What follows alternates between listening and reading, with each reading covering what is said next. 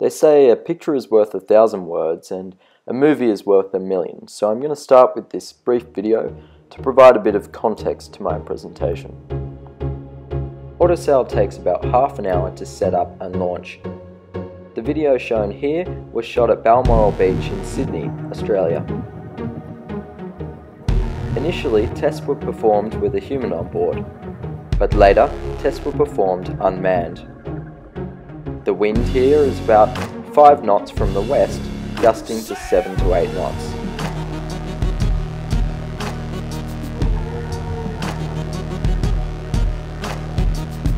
As you can see, the wing maintains a relatively constant angle relative to the wind, even while the boat is moving around.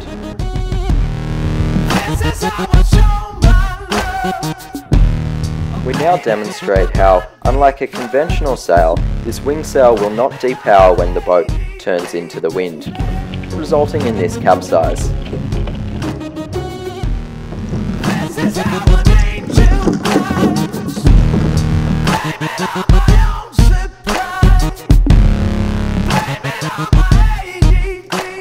Instead, if we want to depower by steering, we turn away from the wind, as shown there. Good morning and welcome to the ACFR. I'm Edward Hawthorne and my presentation today is going to be on the development of an autonomous sailing vessel. I'm going to start off with an overview of what exactly an autonomous sailing vessel is, introducing the concept and design of the wing sail that I'm using, the system architecture, the modelling and simulation I've performed, the guidance, navigation and control algorithms I've developed, and finally wrapping up with a conclusion and introducing the future works that I plan to undertake. So an autonomous sailing vessel is basically a sailing boat which is able to react to its environment on its own, carrying out a predefined mission.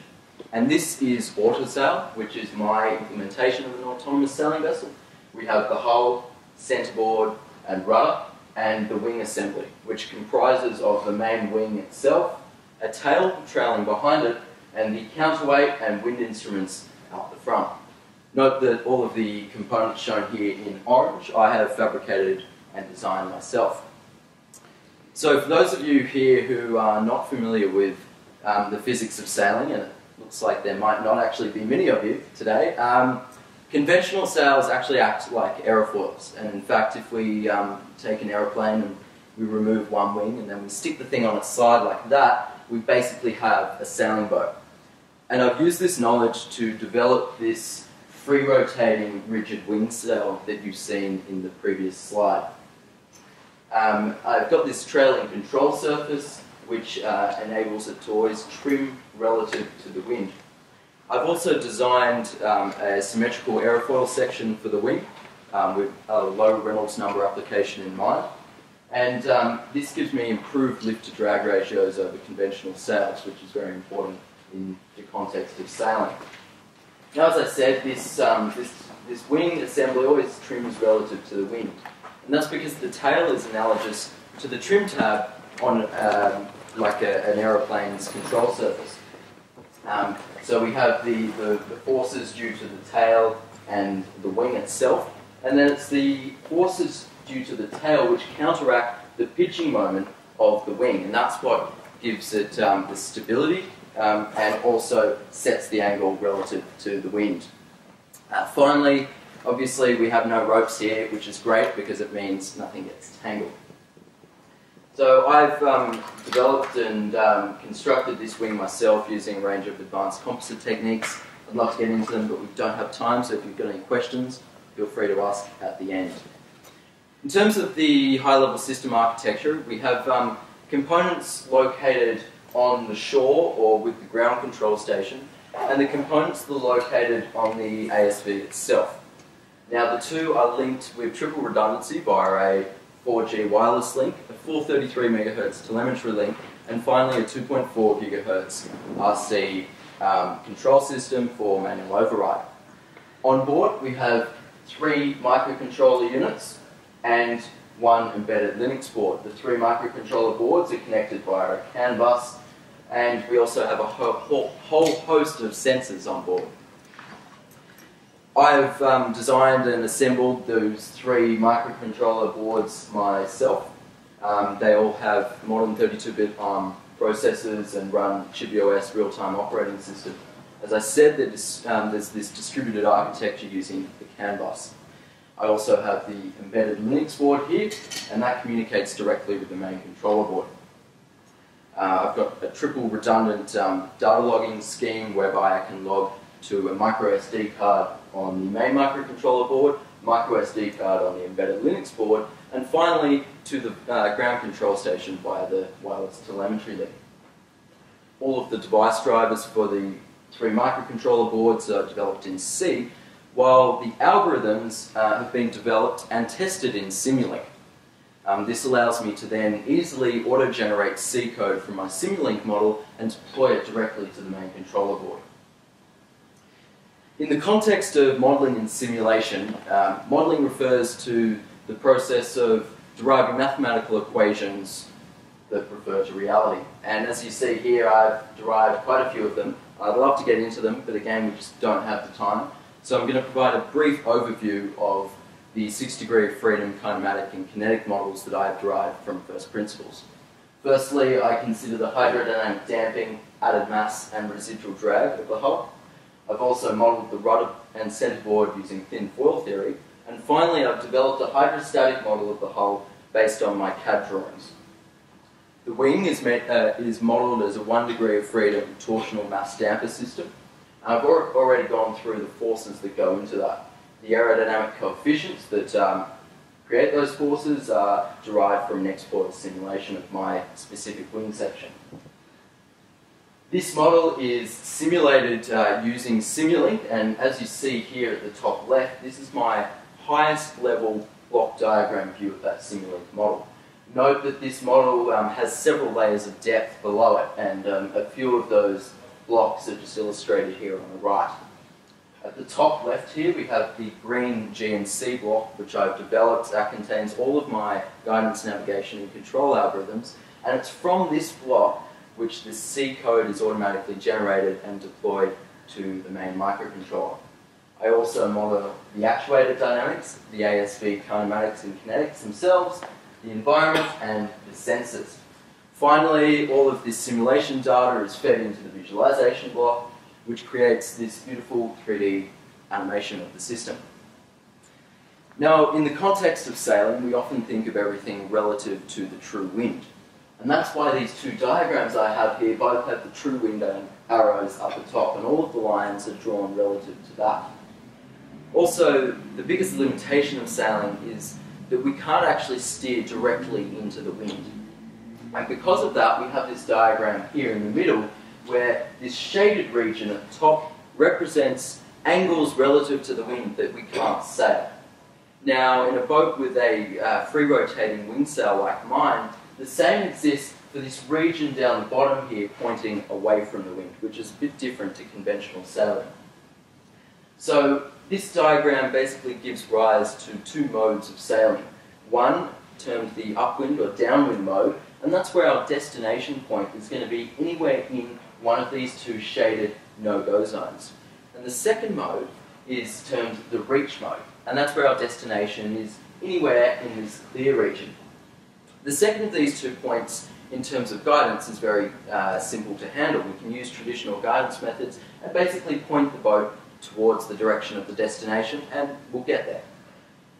In the case of the first mode, however, where our destination is somewhere else, this presents a bit of a problem. And this is where this diagram here on the right comes into play, where we have the destination point PD directly into the wind of our initial starting point P naught. As you can see, we can't go directly there, and instead we have to follow this zigzaggy path represented by the blue line. Now, the determination of what exactly this path is and at what points we perform these turns comes down to a bit of science and a bit of art. And that's because there are an infinite number of possibilities in deriving these paths. And I'd love to get into this again, but we don't have time. If you have any questions, feel free to ask. So, as I mentioned at the start, all of these lines are derived relative to the true wind. And because of that, we need to have some sort of estimation of the wind state as well as the vehicle state, and that's where the navigation module comes in. Finally, we have the control module, which is responsible for manipulating the rudder in order to achieve a heading, and manipulating the tail in order to control the wing, and that's how we actually achieve this blue path. So along the course of this thesis, I've really taken away a lot. I've learned things about hardware, software, mechanical development, to advanced composite techniques, and I can truly say that the list of learning outcomes is too long to list here. And I believe in conclusion that I've basically achieved what I set out to achieve, and that is developing a comprehensive modelling and simulation environment of my system, and also demonstrating the operational autonomous sailing vessel which you've seen in this video. So based on all of this work, I am going to be entering 2 international competitions. I'm also preparing 2 conference papers, and I'm going to further this work by implementing some advanced course optimization based on wind shifts, and also advanced online optimization of speed using wind and heading control. Thank you very much for your time, and if you have any questions, feel free to fire away. So we have 3 minutes for questions and answers while the next speaker get ready. Any question? Yeah. Given the downwind issues with sailing, if you actually restricted the swing angle, could you actually sail downwind? Yep, you could. So the whole idea, or in conventional sailing, the whole idea of downwind sailing is rather than using lift, you're using drags, right? Yeah. So there is some, there's going to be basically a way off of whether or not the downwind drag sailing is going to be more efficient. The direct downwind sailing is going to be more efficient than sailing at angles using lift and generating more force. Okay. So that's something I haven't actually looked at, just because the design of my wing is free rotating. But it's something that could be looked at, trying to determine whether or not it is more efficient to sail downwind by drag or sail downwind at angles by lift. And in the case of mini modern skiffs, they sail downwind at angles. And that's the way it's done, because it is more efficient. Really? Okay. We have still time. In terms of composite materials, how did you come to the conclusions that you did in the use? Okay, so if we go back to that slide, basically considerations for the design were obviously that it had to be lightweight, it had to be strong enough, and to some extent it had to be waterproof and durable to the environment. So what I've done is I've used a polyurethane foam core and fiberglass polyester resin laminate for the ribs, also for the bulkheads that you see there and here. And then finally the leading edge, which really gives it its strength, is basically just fiberglass polyester on a kind of cardboard core to give it the shape. And then finally I have, as you can see in the bottom left, I have a polyethylene heat shrink film as the skin. That also, as well as obviously giving it its skin, it actually gives it a little bit of strength as well, holding the whole structure together. So I guess in response to the question, what motivated me to this design, I guess this structure is somewhat similar to designs used in the America's Cup wings, where they have this rib assembly with the leading edge being providing the strength in that shape, that conical shape, and also having the bulkheads in the middle, and that's where all the strength comes from. How much does it weigh?